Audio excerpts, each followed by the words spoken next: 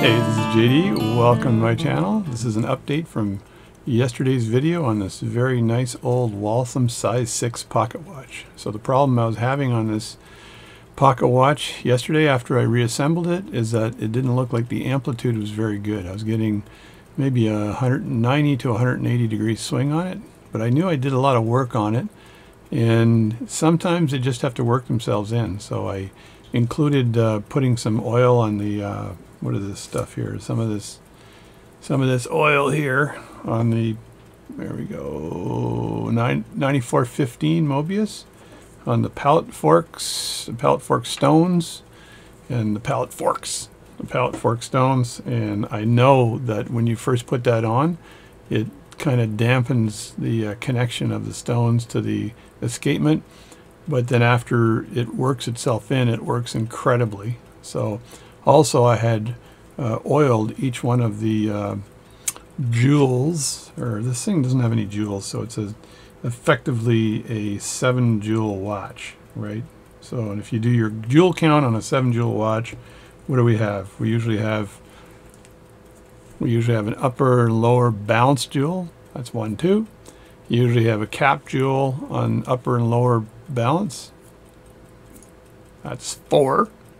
See, I'm pretty good, eh? All those years of engineering, I can count to 4. So, and then you have pallet stone jewels, 2. Now I got 6, and there's 1 left. Can you guess which one it is? 5, 4, 3, 2, 1. It's the impulse jewel on the balance. That's 7 jewels. So that is a minimum for any pocket watch. Now, if you go to the old ye old England pocket watches, or if you go to the ones with a different kind of escapements, like a cylinder escapement, then you can get away with a whole lot less in jewels, because you don't end up with the pallet fork jewels and you don't end up with the impulse jewel. So you basically have 4 jewels in those watches, if in fact the balance is jeweled, so the upper and lower balance. But so the good news, I woke up this morning to check out how this thing was running, and from a 90 to 180 degree swing, I now have a 360 degree swing on the balance, right? And that's with the existing mainspring. I did some mainspring hunting. I found some comparable replacement mainsprings that I might have used, but I don't think it's necessary. I think that's a waste of mainspring, because the mainspring that was in there was a bit set, but not that bad. So, and I said it was set before, but I've seen a lot worse. And what is a set mainspring? Do I have a mainspring just hanging around here? I don't know if I have a mainspring. I don't think I did. That's where the coils are really wrapped in tight, and then there's just nothing left, right? So, but this is a fairly small barrel. So if you're looking at the coils being about this big when you pull it out, which is around the size of the coils, probably about 8 inches, 7, 8 inches pulled out, and then you're rolling that all into a barrel this size, you're still going to have a lot of power left. So it's not going to be a incredibly set mainspring. If you've got a size 18 watch with an 18 millimeter barrel diameter, and you're taking a coil this big into an 18 millimeter diameter, you're not going to be able to generate as much power. But those springs are a lot better and are thicker anyway. So, and you're really looking at the width of the mainspring as its strength, and that's how wide it is from the flatness of the wideness. And then when you're looking at the mainspring and its barrel, let me just describe it to you here for a second. I'll put it down here. So if you're looking at a mainspring and you're saying, okay, this right, that 1.9 to 1.9 millimeters, move that over, that right represents the width of the mainspring sitting in the barrel, so it's got to be the right size. That barrel was 2.06 millimeters according to my American watchmaker's catalog, right? And then the strength of that spring, and I can't really do it on this mainspring, I'd have to take it out, but the strength, you're measuring right in here, you're measuring the width of that mainspring, like that, right? So that, not width, what's that? Width and length, and anyway, that's how strong it is. So this says 0.2, upside down says 0.1. The harder I push with my thumb, the lower the number gets. So, and the strength that was required for this particular watch was 0.15. That's what I looked up. It had 3 readings depending on the size of the barrel, so it was 0.1, 1.4, 1.5, and 1.6, right? So 3 different readings.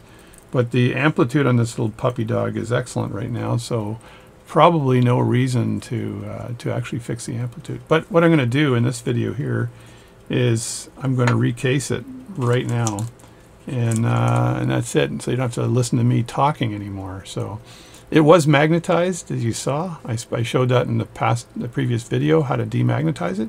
Worked perfectly after that. So that's good, because if you've got a watch and the mainspring's magnetized, it'll cause these little coils to bunch up underneath the balance. And the other thing you got to look for is that if you can, I got my stereo microscope, which is really good, but if you can look underneath that balance, sometimes you'll see 2 parts of that hairspring. I said mainspring, I meant hairspring. 2 parts of that hairspring actually touching, like bunched up underneath the balance, like hidden by the balance cock. So you got to look under there too, because they can be bunched up for various reasons. They can be bunched up because there's oil on the spring causing it to stick together, right, on the hairspring. It can be bent a bit, so it's not perfectly uniform as it spirals to center. And that being not uniform could cause it to do that. Then you have to take the hairspring off and then reshape it so that it's centered with the top of the balance cock upper jewel. So you've got the mainspring, actually the stud is centered, so you can adjust that so the stud is moved over and centered. There's all kinds of reasons. If the regulator pins where the mainspring rides through the regulator pins, if those regulator pins are bent out of position or something, they could cause the mainspring to go outward more in the spiral. If they go outward more in the spiral, then they're going to be inward on the other side, probably 180 degrees to where it's pushing outward more. So all those sorts of things. So you need the spiral to be what word did I use a few seconds ago? It needs to be the spacing between, the equal spacing as it spirals around between the hairspring, the elements of the hairspring as it spirals around. So consistent, that's not a right name, a right term rather, equal, I'll think of a word. Again, I'm an engineer, not an artsy-fartsy. So the good news then is this particular movement is doing really well. Its amplitude is I've got a 360 degree swing on it, so that's as much as I expect to get out of this particular watch. I do have to time it again, but I'm going to wait till I case it first, and then I'm going to time it. Sometimes when you case it, you can cause pressure on the plates here in casing it, and pressure on these plates might cause pressure on the pivots, but this is screwed in nicely now. There should be no issue there at all. I did take that mainspring out again. I took the centered area here on the mainspring here, and I made it a little smaller so it gripped the arbor better. And on this particular watch, the top part you see has the arbor attached already, and then you have I'll say a stick arbor that goes all the way through with a square end that goes through a gear on the very bottom, and that gear on the very bottom is used it connects to the other gear that I showed you yesterday on the top, or the other video, and that's used to actually wind the watch. So it winds it from the bottom through that arbor. So it's an interesting way of doing it. So let me just get on with casing it. I do have a cover that I've put over the movement all night so it wouldn't get dusty. So there's nothing worse than having a dusty movement. That sounds like a country and western guy's name, eh? My name is Dusty Movement. Oh yeah, it's like Clint Eastwood. This is the most powerful handgun ever made. 44 Magnum. Blow your head clean off. Do you feel lucky, punk? All right, that was really bad. Anyway, that's it. Let's get to the casing. All right, here's a picture of a mainspring And this one here was from another watch. I think it was from another watch, and this was the barrel spring and spring width and strength of 0.15, 2.18. So that's, the width would have been too much for this other watch, and the barrel was 15 millimeters, which is also too much for this particular watch. This was for a size 12 Waltham. I believe it was for the other Waltham I had repaired recently for Wally. There's the Wally Waltham, and wound that last night, still running. It's doing a great job. Keeping good time too, which is nice. So I got to get a glove on before I get in trouble. All right, let's see if I can do this without screwing up. So these are the parts I need to case. Just got back from McDonald's for coffee because everything else is closed today. So I went for the MacD coffee, which is not normally where I coffee. So I just put on my glasses, and for you folks that haven't seen these before, this is the Airy loop. Costs you about 120 bucks for that loop. It's not cheap. It flips down like that, and it grabs onto your glasses. And again, for my glasses, I've got the bottom part is ×3, which allows me to do pocket watch work, and the top part is 0.102, I think, which is good for looking at the computer screen. So it's perfect for both work and pocket watch work. Although I have glasses I use for work, or these glasses. So anyway, that's just those are called an Airy, A-R-Y loop. And for those who haven't seen it, there's the package for the Airy loop. Swiss made, ARY. Don't get standard, get maxi. I could make a joke there, but I'm not going to do it. And then you've got right and left, so gauche, droite. So that one there is gauche, which I believe is left, and droite is right. So I use my left eye because I'm left-handed. There it is there, and there's the packaging for the Airy loop standard. This one's standard. So I have another loop, another Airy loop. The one I just showed you is the large. Okay, so you want large. So let me just get this, move this out of the way, because keep everything out of the way unless you're using it, because you will break it. So there we go. That's the hour wheel, and there's the minute wheel. And when you grab this stuff, you grab it very carefully. These are the screws for the case. So when I case it, I'll use those screws like that. These are the hands. So I'm going to case it first, and then I'm going to put the hands on. So I've got some steadiness in there, right? So I'm going to end up casing it and then rehanding it. So there's the top part, and I will blow this thing out to make sure there's no dust on it. And I will also blow this out to make sure there's no dust on it. I may just drop this onto the mat, because there you go. Sometimes it's better just to drop it on the mat than to actually pick it up and scratch stuff, because it's falling on its own force, right, when you're dropping it on the mat. And here, I've already done this, but what I'm going to do is I'm going to case it first, and then before I put the hands on, I'm going to use Rodico to take off any dust or anything that would be on that, right? So there's the case there. The case is in fairly good shape, and I've cleaned that case, but I'm going to Rodico it again, right?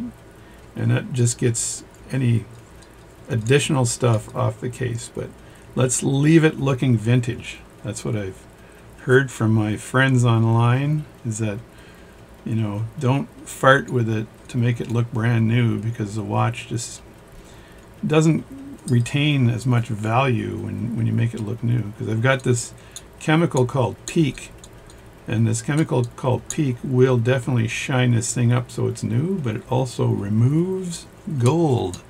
So if you want to remove gold from your watch, then you can use Peak and you'll remove gold.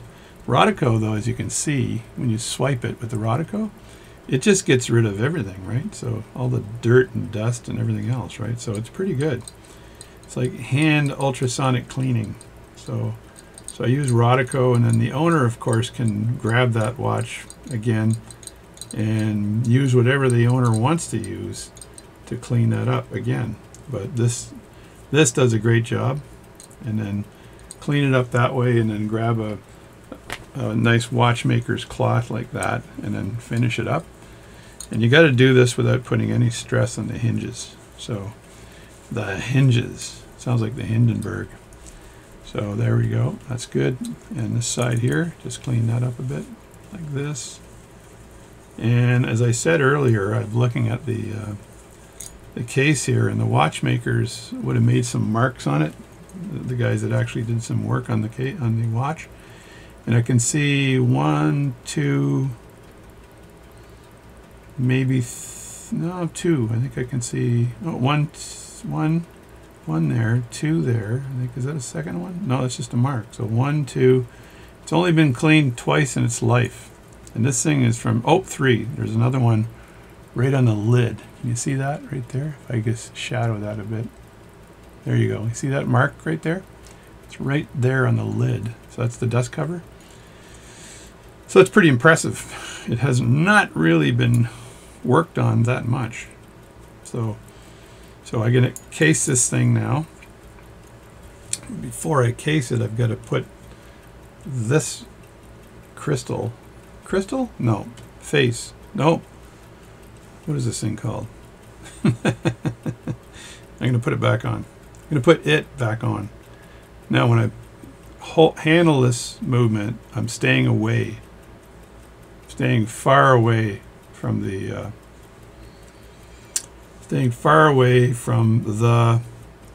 escapement and the balance. So the first thing I want to do is, and I can put this on the ground, right? But I'm going to have to pick it up anyway again. So what I'm going to do is put the wheel in here. This is the minute wheel.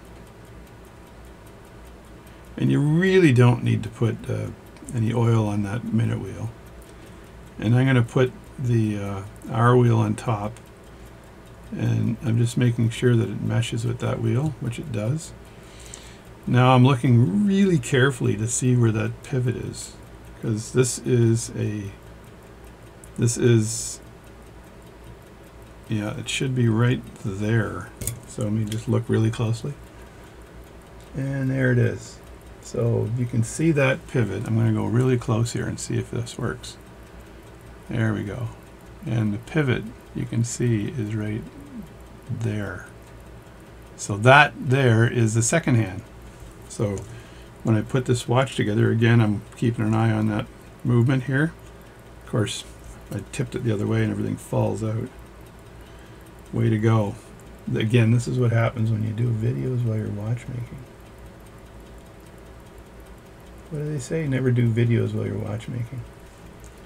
So I got to take this all out again because I need to put the minute hand in first.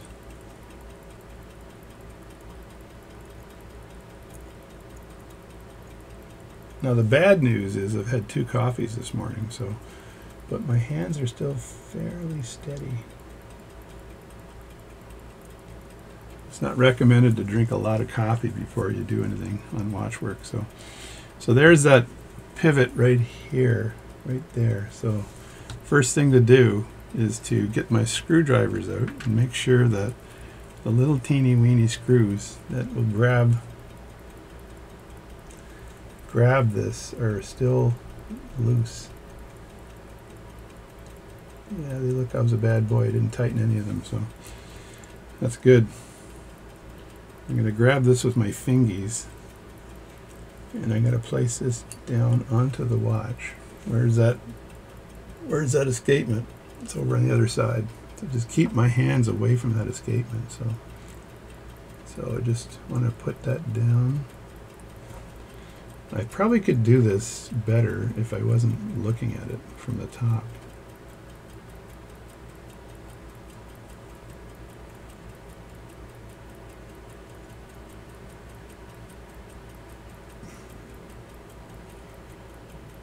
There we go. That went in nicely. Keep my fingies away from that, and then just take my screwdriver here and tighten that.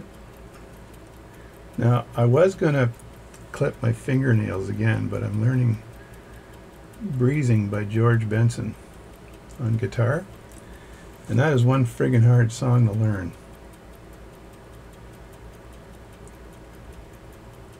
It's one giant lead break, and it ain't easy. I'm telling you. Now if I sing for you right now, you guys are going to just unsubscribe to my channel, right? But breezing goes dum do do do dum dum do do do dum dum do do dum dum do do dum. Then it goes da na na na na na na na na na na na, like that. Na na na na na do do do do do do do do do do. There's some bad singing. Do do do do do do do do. Doop doop do do. Let me see if this pulls out. There we go. So you got to pull that out. Now I'm going to put the movement in from the back up and put in these screws. So I need a different screwdriver for these screws. It's got to be a bigger one, so I'm going to use the gray one. Oh yeah, the gray one. Let me look at what I've got. Again, trying to keep my fingers away. This is a banker's watch, by the way. It's a size 6, and it's called a banker's movement because I guess these bank dudes would go and they would just get that in the right position here. Like, where is that? Like this here. Yeah, the bank dudes would wear this, so it's a small watch. Keep my fingers away from the second hand pivot. So you just, all you do is you push that in like that. And you may have to rotate, if you can look ahead of time and see how square this thing is, right? You can rotate the stem so it matches up nicely. Like that, till it finds home. And once I've done that, what I typically do is I tip it like that. So, but right now I'm having a fun time. So I'm just trying to do this on camera. Don't do stuff like this on camera. Never works. All right, there we go. That's not bad, but I've got to tip it now so that it finds the stem and then goes in. I'm moving the stem around just so it finds the stem. So there we go. I think it found the stem. I'll flip that around the other way like this and see where it's sitting. And it's sitting in the right position. So again, keep my fingers away from the escapement. These are a little bit of a pain in the butt because they've got all these lids. So I did wash these screws, which is nice. So let me see if I can just put one of them in here. Get that set in before things move. And these have washers on them, which is nice because it's holding the these are half screw heads. Like there's an edge taken off the screw head, which supposedly helps you remove the movement without removing the screw, which is a waste of time because if you're going to do watch work, you're going to end up removing that screw anyway. So some watchmaker probably put these little washers in because it wouldn't come like that from the factory. So when I screw this in, I'm tipping the movement downwards, so if my screwdriver slips, it stays away from the balance staff or the balance. Alright, so that's good like that. Now I can hold the movement here and give it a little bit more of a tightening. So just grab it like that. My fingernails are longer now, so alright, tighten that one up, and then I'm going to be true to form here and actually turn this sideways and tighten it this way here again so that the screwdriver, if it slips, it doesn't mar the movement.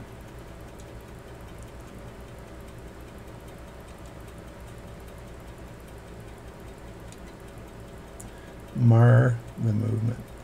Alright, so there we go. And push that in like that and test the winding, and the winding is working. The balance is still ticking away nicely, which is nice. And you don't need to wind this to its very end when you're winding it. So if Wally's watching, he's an expert in watch repair, I believe. This thumbnail needs to be done too, but I like to get that underneath the lid to pop it up. So this is working very well, as you can see. It's ticking really nicely now. I still have to time it because it's right at the fastest of the fast, which, you know, maybe that's where it belongs, but it is running very nicely right now, so I don't want to fart with it too much. And now I can flip it over and deal with the hands. But before I do the hands, I'm just going to use a Rodico, and I'm going to make a point with the Rodico. And that way, when you're putting pressure on the face, it bends. So there's no unnecessary pressure on the face of this watch. Let me get in closer. I should just stop the recording and start again, but the heck with it. I'm going to force you guys to watch stuff. So I just do this and take off hoser. I'm taking off any dust that might have landed on this thing. Plus it takes off any extraneous dirt. Is that a word? Extraneous? Because that's a big word for me. Extra dirt. And of course Wally, who owns this, can do the same thing when he receives the watch back, right? And what I want to do, one more thing before I close this puppy dog down, is I want to put just a little dab of oil on that hinge. Just a little bit. And I'm going to use the yellow oil.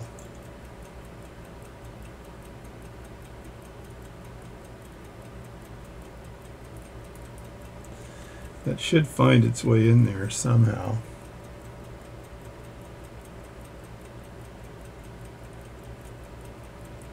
It's like rust checking your car. I'm just going to put this on the side here. And then the top. So there we go. It's a little bit of yellow oil, I'll call it. Right? I do need to get myself some more sticks of whatever that stuff is called to clean that off. So that's good there. And now, so what I do now, this is my new technique, is I want to make sure that this watch, when you set it, that the minute hand doesn't interfere with, let me see if I can get a good, the minute hand doesn't interfere with the hour hand, or the seconds hand, sorry, the seconds hand when it comes around and it's riding down here does not interfere with the minute hand coming around. So the first thing I do is I put the seconds hand on, and it's pretty easy to put this on. You just have to be very, very careful. So you take the second hand like this and you lean it like that, and then you push it forward and let the hole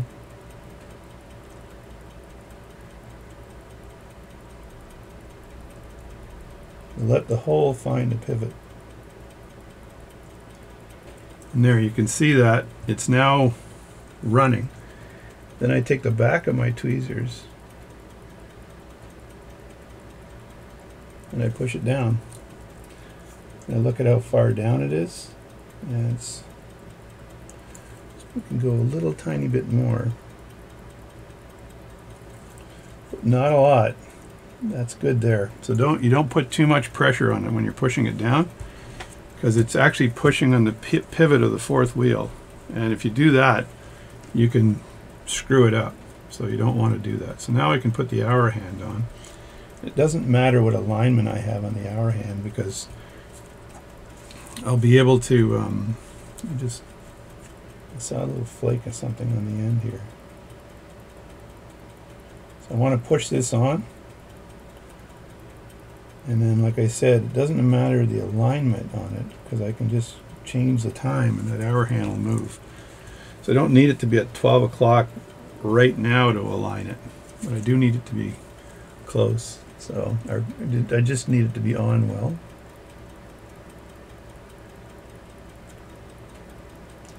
And I push that down. and I look at the clearance. So just look at it sideways, and then you can see the clearance, right? And I want to make sure there's not too much clearance, like it doesn't, the top of this hour hand doesn't go up too much. And to do that, I can just take this pusher and move it sideways a bit, and that'll put the hour hand down more.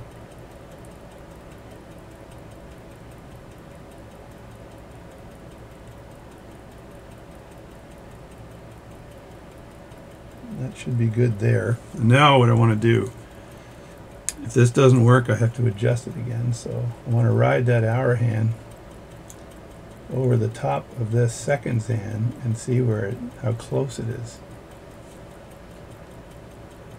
That's pretty friggin' close. I may have to push the seconds hand down a little more, because that is really close. And I don't know whether that'll cause me any issues later on.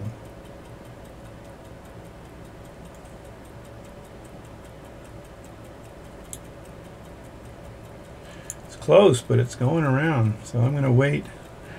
I'm going to wait a minute just so I can see again how close this is, because if I could push that seconds hand down just a bit more, life would be good. But again, I don't want to push it, I don't want to stress it too much, because that'll cause me bigger problems with the pivot of that, right?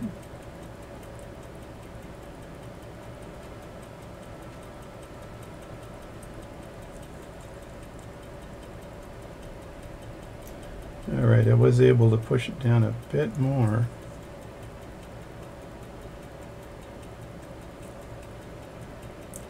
There we go, and I flattened it out a bit too.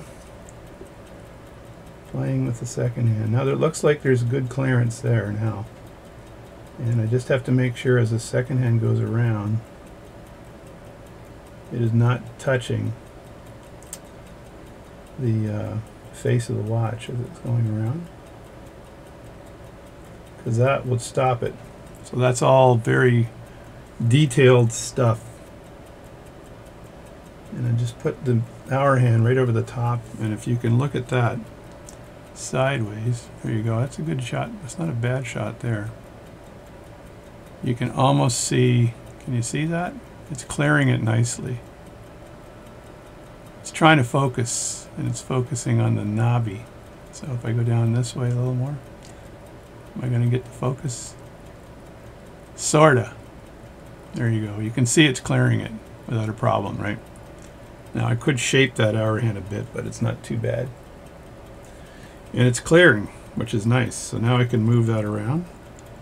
And that is actually moving very smoothly, which I like, right? And now when I set this, I'll set it just before it hits the mark, because it'll take me a few seconds to get this minute hand in position, right? And I don't want to screw it up. I'll be able to tap it around.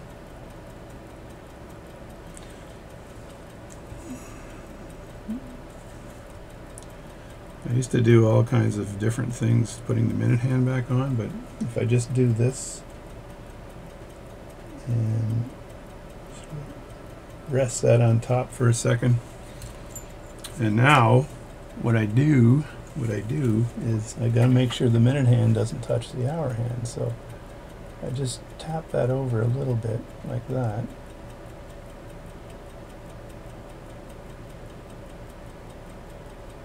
I have to rock it back and then move it.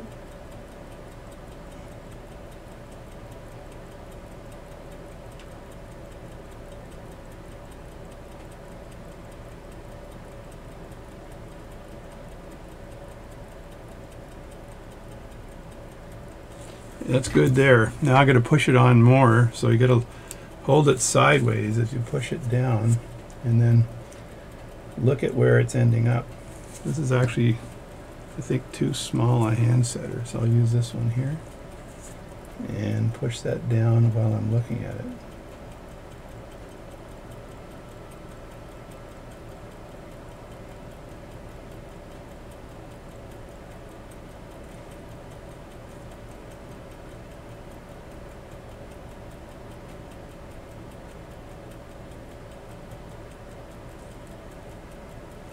That's pretty good there if it clears the crystal. then I don't have a problem. There we go. That's pretty darn good. This might be off just a tad, but it's not bad for a very vintage pocket watch.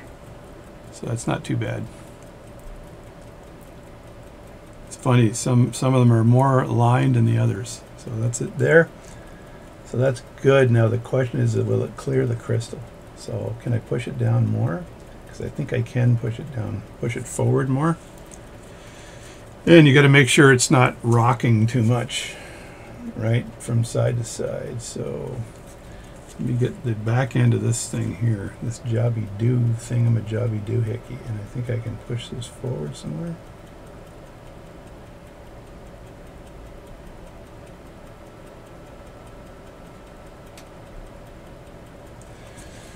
There, that's forward more, and then I look at the spacing again, and I got plenty of spacing.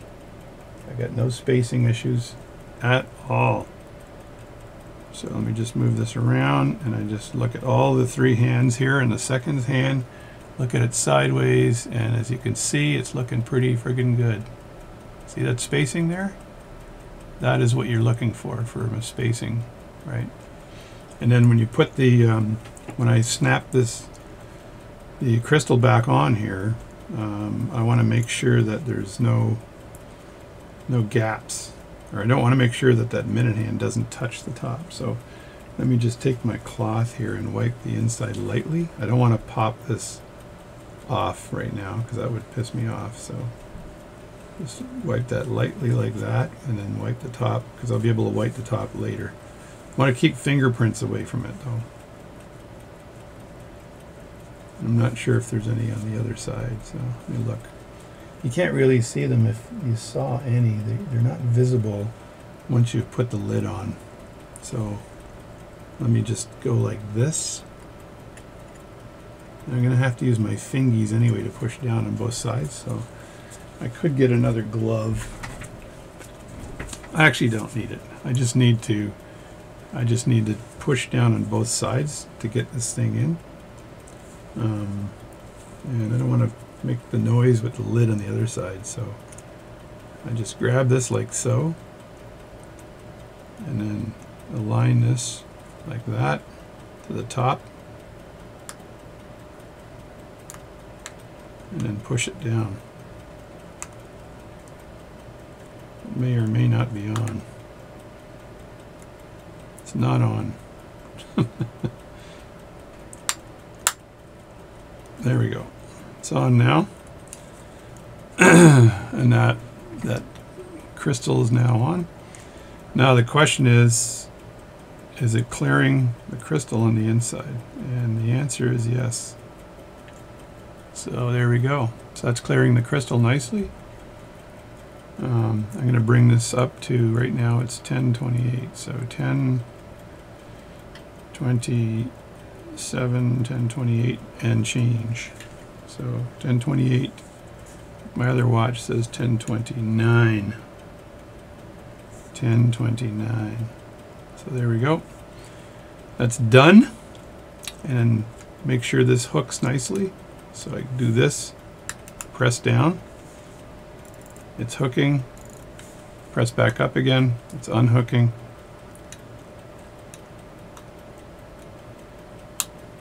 There we go. It's a little, this hook is a little testy. I don't know if I can do any work to fix that.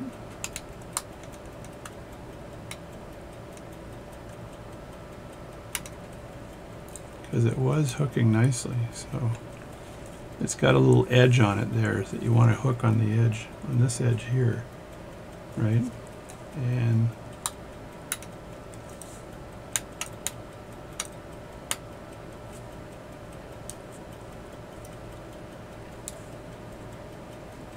it's hooked now. I'm not sure if there's any adjustment I need to make on that, because it's really testy, as they say. I might be able to bring it up a bit with my screwdriver here. If I just put the screwdriver in here like this, and then twist that just a bit. Will that work? Will that bring it up a bit? All right, it closes now.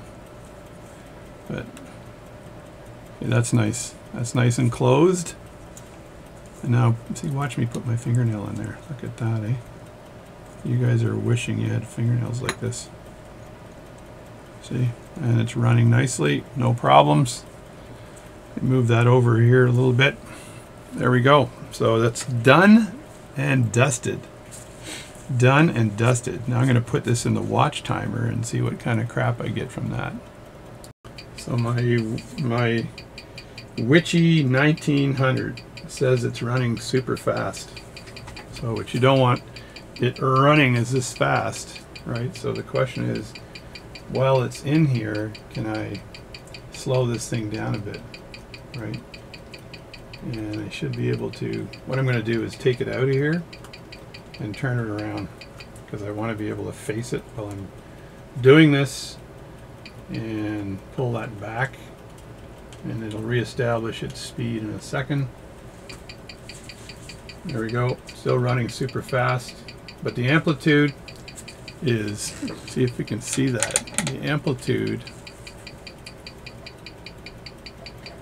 is 239. That is really good. 239. I'm sorry I can't show this to you, because normally I don't bother showing people what's going on here. So I should be able to just move that back a bit. So there we go.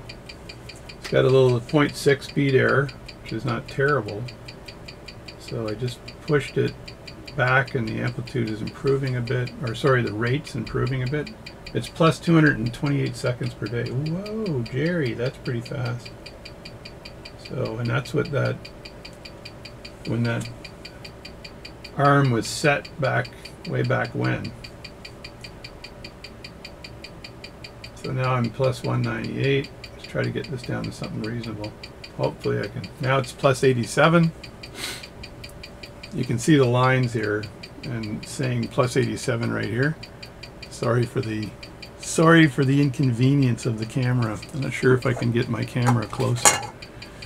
I'd have to take it off its stand to get it closer for this particular camera, or grab a different one, right? So, but I'm not going to do that. So it's plus 75 right now. Amplitude's 250, so that is friggin' excellent. The beat error is a little high, but this is a very old watch, and I'm not going to fart with the beat error. So let me just move that back a bit more. And I will restart this. And see what I get. Stand by. Do a watch check. So I've got a Seiko 5. This is a gorgeous watch. Somebody said that this is one of the best looking Seikos that are out there. So it's a Seiko 5. Can't remember the brand name. And my other watch. So now it's running minus 17 seconds per day, but it's got a bigger beat error for some reason. And the other watch is the Folex. This is an Apple Watch Folex. This is thinned out and it doesn't ride nicely on that. So I got to pound this out to pound the leather to both sides, because it was a 24. This one's a lot closer and it just needs pounding. So it just takes the leather and squishes it, because I had pounded it the other way to fit into another watch. So there you go. So now it's running at minus 1 second per day. It's got a crazy beat error in there, 3.7, but man, that amplitude is amazing. 244 degrees there, Wally, on the amplitude. It doesn't get better than that. So hopefully you're appreciating the amplitude. I'm going to just show you because it's so freaking good. I got to move this amplitude over towards you. It's a little scattery on the beat, but that's what you're looking at. And the amplitude is at 252. The beat error is fairly high, but this is not a very expensive watch. And it was minus 15 seconds per day, but it's going to flip. It says now it's plus 27, but it was minus 15 a few seconds ago. So, and the beat error was a lot better before. So it's plus 47. It's going to be moving around. I wanted to say it's an old watch. And I've got the 52 degrees, so it's plus 20 right now. So now if I fire it with this again, who knows what it's going to do. I just love the amplitude on this thing. So plus 32 seconds a day. Can you put up with that? I'll push this over just a bit more, right?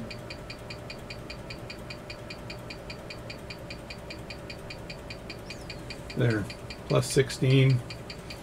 Now I think that's going to ride. This will be lower in a few seconds because I moved it over. But it's 244 degrees plus 18. Doesn't get much better than that, folks. That's fairly friggin' good. And I'm looking at the beating, and it's pretty good. Now it's minus 4 seconds a day, so I don't know. Now that's just in one position, but this watch here is from 1904, I think, for this watch. I looked it up yesterday. I should just look at my numbers, right? But there's 0 seconds per day, folks. 0 seconds per day. It's registered, and 242. Doesn't get better than that. So let me just end this video. All right, I'm back. This is the end of the video. I'm gonna adjust myself here. So do you think Michael Jackson was a watchmaker? Very possible Michael Jackson was a watchmaker because he used to wear that glove. I think it's a white glove though. So anyway, I think he was a watchmaker. So a few lessons here I've learned on this one. So first of all, as you just saw, sorry for all the mess in my watchmaking studio here, but that's what happens. So the lesson here is yesterday when I reassembled this old size 6 Seaside movement. So it's called the Seaside movement. 1980, I think, is the number of the movement. It's a 1980. I was going to replace the mainspring on this because I thought it was causing the watch to be like 90-degree amplitude or something. It was like really shitty. So I thought, well, you know what? I did a lot of work on it. Let it run itself in overnight. It's a machine, right? So it needs to actually run itself in. So I let it run itself in. I got up in the morning and the damn thing was running at 360-degree amplitude.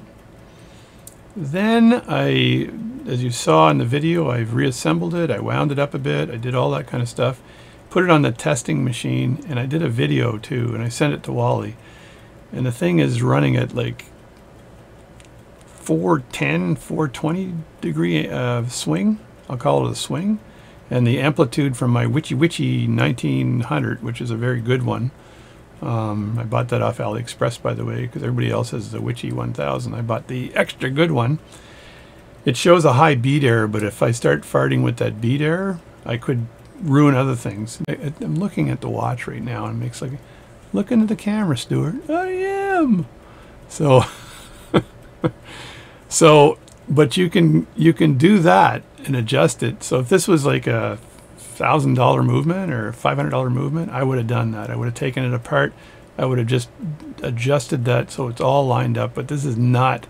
This is like a $120 watch all up, and the movement is 7 joules. So it's cost you more in time, and there's a potential of screwing it up. But so even with the high beat error, this thing will run well. So I timed it. Now the timing arm is pretty much in the center between fast and slow, which is where you want it to be. And I had it actually at 0. So not plus 10 or minus 5 or whatever. It's at 0, which is pretty damn good for an old watch. But the amplitude went way up, meaning that mainspring was actually really good in providing enough power. The lubrication on the barrel needed to catch in, like that sort of thing, and then the lubrication on the pivots on both sides needed to work themselves in. And you saw the way I put the hands in. It's kind of, I've come up with that technique over the, non-Michael Jackson. I come up with that technique over the years, and it just kind of ensures that when you put that second hand, you press it down and have a look at it, and you're looking at the gap between the second hand and, for some reason I can't remember what these damn things are called. The dial? At the dial. So the second hand and the dial, this is an old dial, I got a bunch of them here. Let me grab one this one's pretty cruddy. Oh my god. Alright, this one's pretty decent there. That's an old Waltham dial, sunken dial, Waltham. And this is from an old watch. I was practicing doing dial feed on this thing, so it's got a lot of soldering going on there, Jerry. So anyway, the when I set the hand in, I use a traditional hand pressers. I got way better hand pressers and everything else, but doing it by hand is the best way of doing it. So I push that in.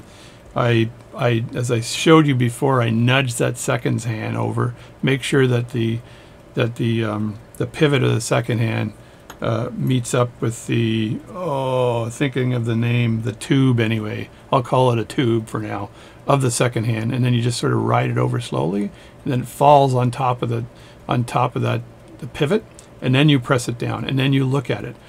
If you press it too hard, you can you can bend that or break the pivot off the end of that second hand. So you don't want to press it too hard, because you could screw yourself by doing that. So you press it in. Then the next thing I do is put the hour hand on. It doesn't matter how I put the hour hand on, because I can wind that around. And I want to do, like I said, you wind it close to the second hand and see what spacing you have. So you look at it sideways, straight down like that, and just make sure the spacing is right. If you've got room to push the second hand down, it looks like it's riding up too high, then push it down. Make sure that second hand, both the front part of it and the back part of it, when you're putting it back on, there's the second hand there, make sure that that second hand on the back is not touching the sunken dial, like the inner dial, and make sure that the actual seconds hand in the front isn't touching the dial as well. So once you've got that in place and you ride this hour hand around, the hour hand, if it's too low, will catch the second hand on the tip and stop the watch. So I've had that happen a few times, and you're like, damn, why is the watch stopped? You look at it and you go, there's a reason, it's touching. So it doesn't like that. And it doesn't take much to stop the watch. So I did that. I showed you exactly how I do it. And then once you've got that in, you can just put the hour hand just before 12 o'clock, because it's going to take you a minute or so to put this on. So put it just before 12. Ride it on, adjust it, and then press it down, and then rock it back and forth so that the minute hand is not touching the hour hand. But in this case, with these particular watches, there's not a lot of clearance here, so you got to actually have it pretty, the gap or the space between the minute hand and the hour hand is pretty narrow. It's very narrow, not narrow. Playing the fiddle or violin, whatever he did while Rome was burning. It's pretty narrow, and you got to keep it that way, because you don't want the minute hand then touching the crystal on the top, because it'll drag, and then it won't work. So it's working well now. You can twist it around. Sometimes you can see it dragging if it drags, but my spacing here was very good. So it was impeccable spacing. So this watch, the big lesson here was let it run overnight. Like, put the damn movement together. Got to stop saying the word damn. Put the movement together and let it run overnight, because it's likely going to work itself in hand pressers. Hand pressers. It'll work itself in.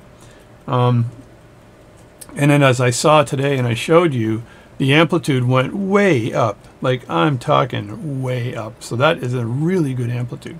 And as I said earlier, the beat error wasn't great, but farting with a beat error on a cheap watch, I think this watch means a lot to Wally and his family. So they're not going to walk around with it, but if they do, it will work, no problem. But working on that amplitude, or sorry, the beat error, you could screw something else up. There's always a possibility of screwing stuff up. You've got to strip that balance down completely to actually take off the hairspring, in fact, and then you've got to do things. So you either move the roller table, or the other way of doing the beat error is you basically move the hairspring collet and you rotate that.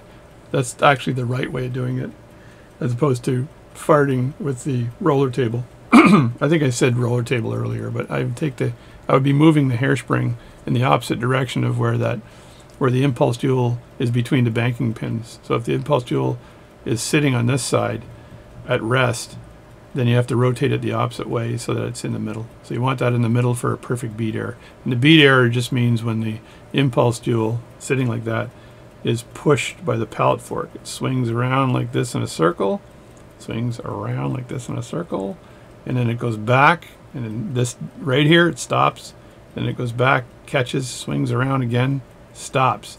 So the amount it swings both ways is exactly equal, and that's a perfect bead error.